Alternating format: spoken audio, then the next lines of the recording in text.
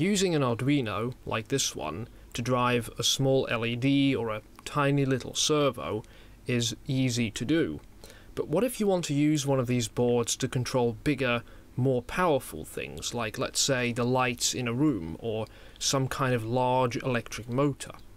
That's what we're going to talk about in today's video.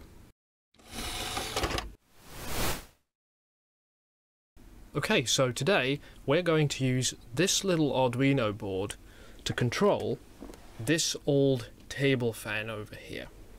Now obviously, in order to do that, we're going to need to use some extra hardware because this little board doesn't have nearly enough power to directly drive this fan. It can't supply 240 volt AC, and it also can't supply nearly enough current for this motor. So therefore, we're going to use a device called a relay, which is what I have right here. So for those of you who don't know what a relay is essentially a power switch, except this switch isn't manually operated by some kind of mechanical lever. This one is operated by sending an electrical signal to it. Now, this particular relay is specifically designed to be used with Arduinos and other, small 5-volt microcontrollers. And that makes it really easy to use because that means you can just plug this straight into your Arduino, as you'll see in a moment. And you don't need any kind of additional circuitry or electronics to get it to work. But now, of course, the question is, how do you actually wire this thing up? Well, as you can see on both sides, we've got two screw terminal blocks. Now, this side is the high voltage or the high power side that is going to connect to the things that we want to switch, so the table fan and the power outlet in this case.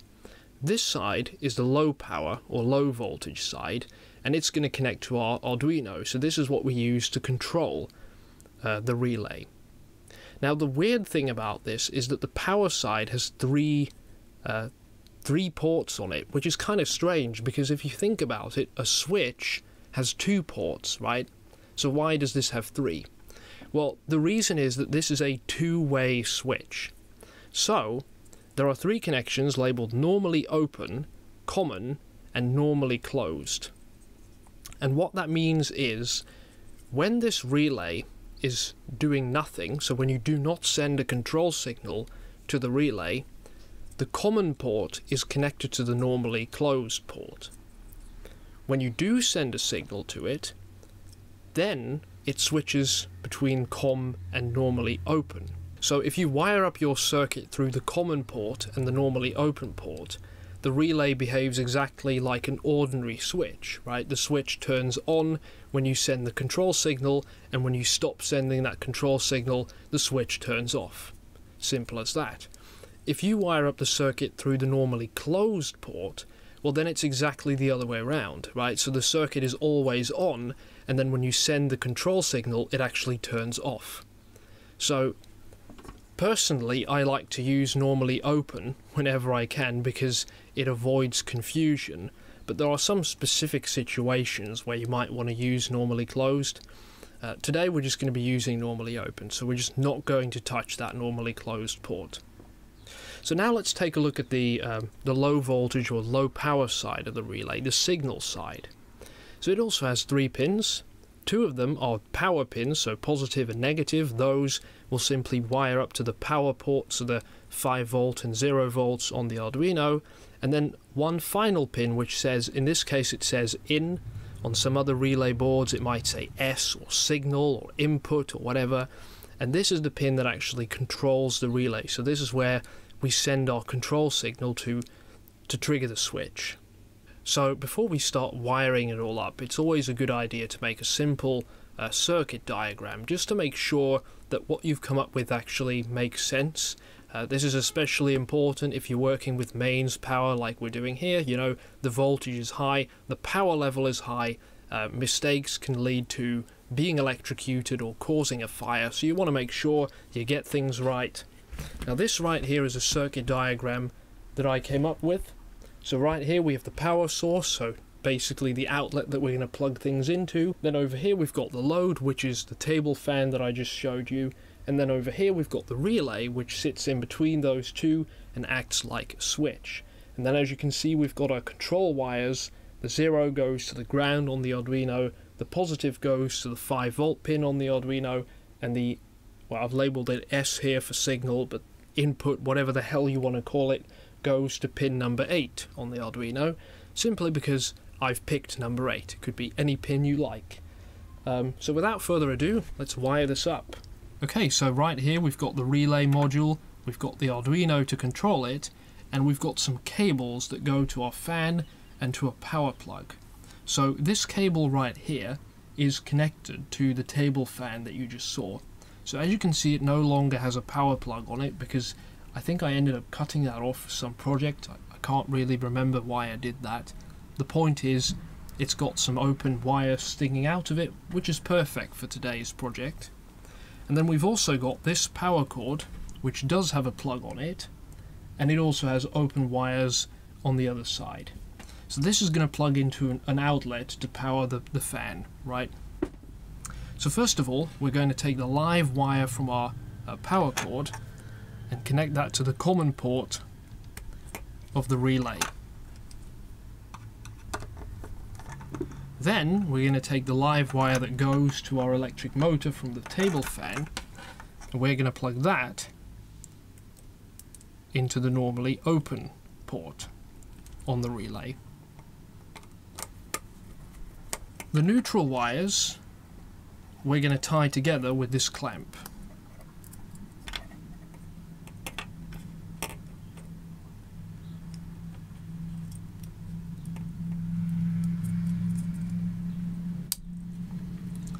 There you go.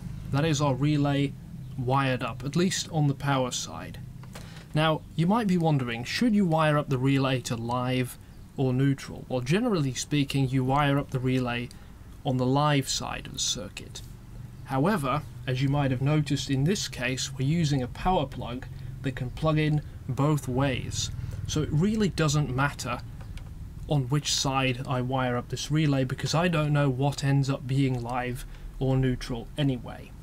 Now, I should also point out that if you're actually going to use a relay module like this in a permanent situation, you need to actually put it inside a proper box to keep it safe. Not only to protect the relay itself from the elements, but also to make sure that no one can touch these exposed live contacts on the bottom. So right now I'm not going to bother doing that because I'm going to take this apart as soon as I'm done making this video. But if you're actually going to install something like this, obviously it needs to be protected properly. Right, so now let's wire this up to the Arduino. So this is our ground wire, so it goes into the ground socket on the Arduino. This is 5 volts, so it goes to a 5-volt pin, which I think is over here. And finally this one goes to our control pin, which is going to be pin 8, as I just said. So it's going to go right there.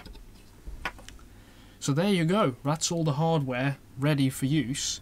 Now we just need to upload some code to this Arduino to actually make it activate the fan. So I've uploaded a little program to the Arduino, and here's what that program looks like. So it starts to initiate pin number 8 as an output, and then what it does is it waits for 10 seconds, then it turns pin number 8 on, it waits for another 10 seconds, and then it turns pin number 8 off again, and then it repeats that. So it waits for another 10 seconds, turns it on, waits for another 10 seconds, and it just keeps going like that in an infinite loop.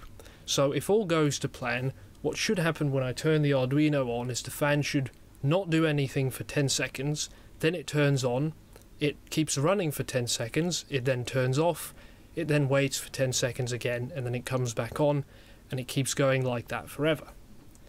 So let's see if it works. I'm just going to plug it in.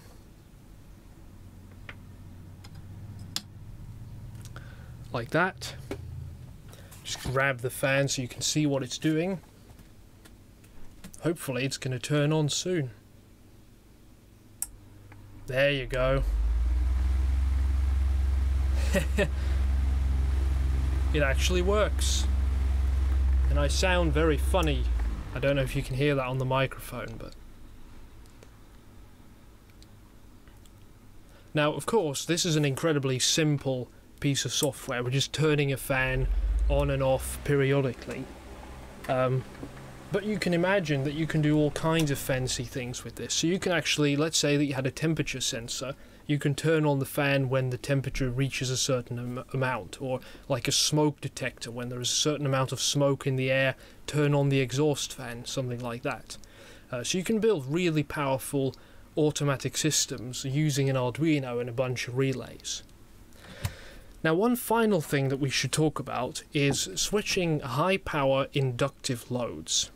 So an inductive load is basically an electric motor most of the time.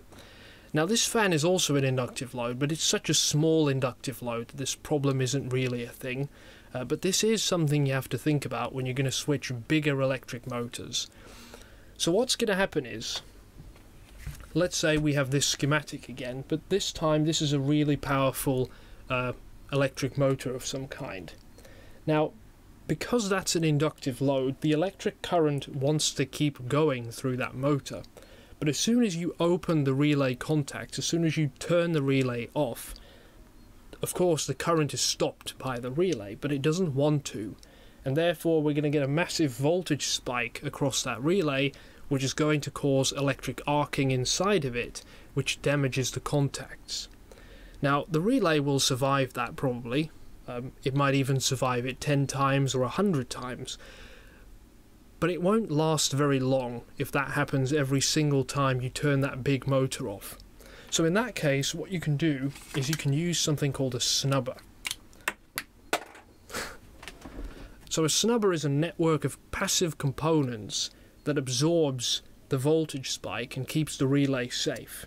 So basically what it consists of is a capacitor followed by a resistor. Actually, I should use a single type of resistor symbol in my drawings, right? There we go. That's what it looks like.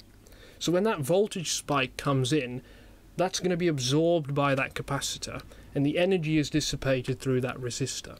So you can build this yourself quite easily from a capacitor and a resistor. There are websites on the internet you can use to find the correct values for these. You can also buy them as an off-the-shelf module, kind of like the relay module, except it's a snubber module. I guess they also, I haven't seen them, but they must sell relay boards with built-in snubbers on them too. But that's something you have to consider if you're going to use a relay to control large electric motors. If you happen to use a solid-state relay, which is a relay with no mechanical parts, you don't need this. So solid-state relay is also a really good option if you're going to switch large induction motors, or actually any kind of large motor. It doesn't have to be an induction type. So I think that's about it for this video. I hope you've enjoyed watching it. And of course, thank you for watching. I'm going to find the cap for this marker now.